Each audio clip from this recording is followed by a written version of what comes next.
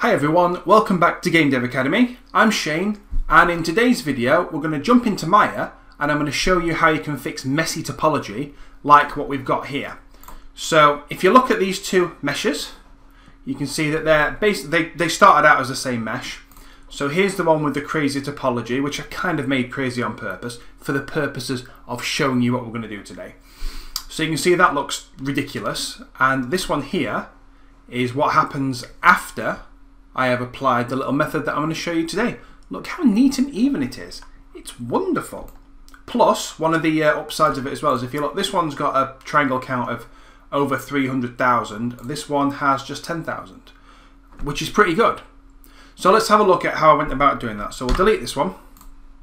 So here's the mesh that I started with, and I see all kinds of crazy topology for my students.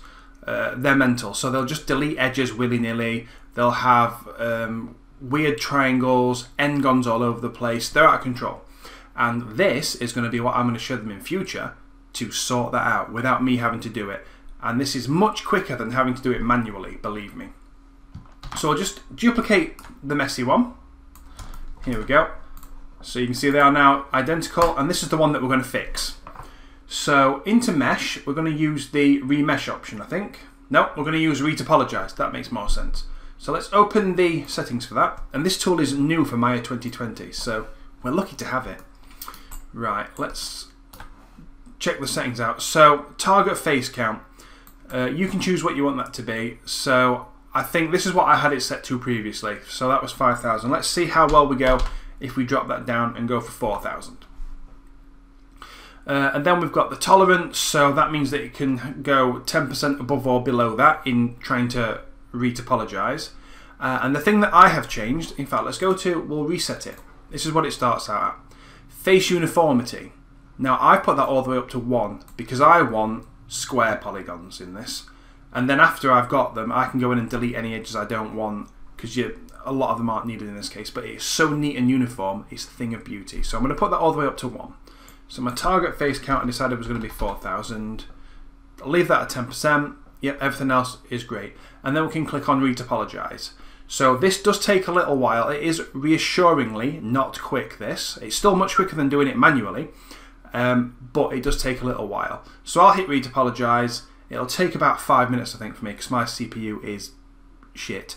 And then I'll see you on the other side, and we'll check out the results. Click.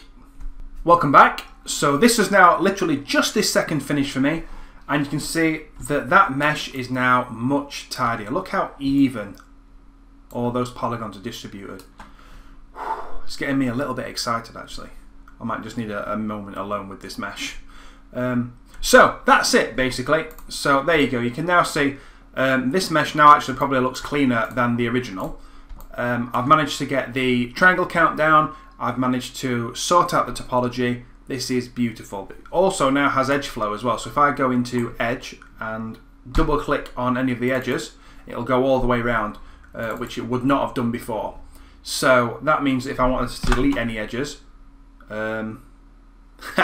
it will go mental because now it's retopologizing again to be able to do that.